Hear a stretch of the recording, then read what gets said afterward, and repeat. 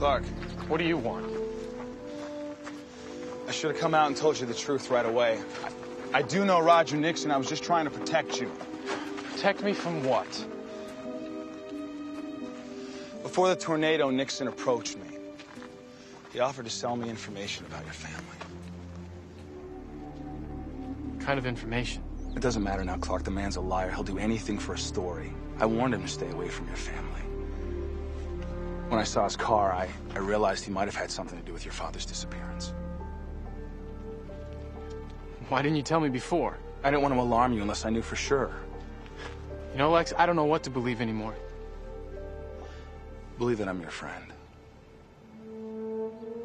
I got something to show you.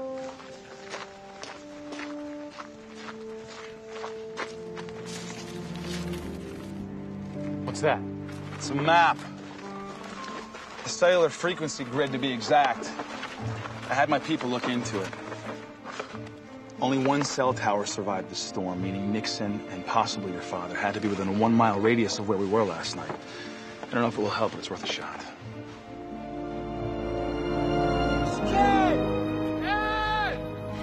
Well, this is the edge of the grid. There are no structures marked on the map. Sorry, Clark. Wait, what's that? The twister must have dropped it here.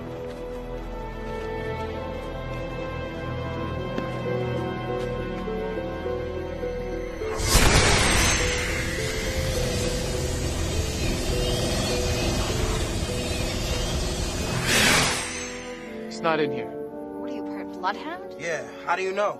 Mr. Kidd! Dad! Mr. Kidd! Did you hear that? It's the kids. Chloe! Pete! We're down here! They can't hear us! They can't hear! I gotta keep on digging! Go! Roger, take it easy, sir. That's the way!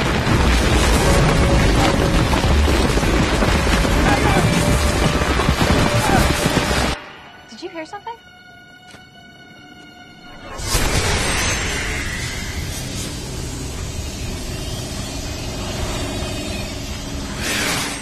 Come on.